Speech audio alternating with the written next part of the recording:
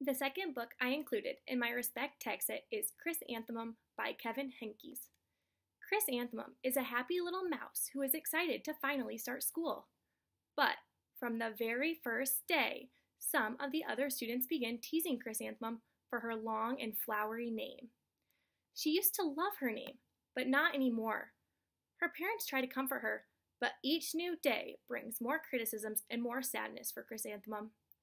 Then, one day, the school's popular music teacher tells the class that her first name is long too, Delphinium, and even announces that she is going to name her soon-to-arrive baby the prettiest name she's ever heard, Chrysanthemum. Wow!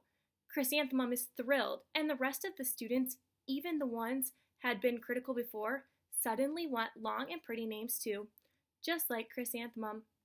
This is a great book to read during the first weeks of school whenever you are experiencing bullying behaviors in your classroom, or even during a unit on emotions, as the range of expression and emotion that Henkes imbues in each character is absolutely perfect.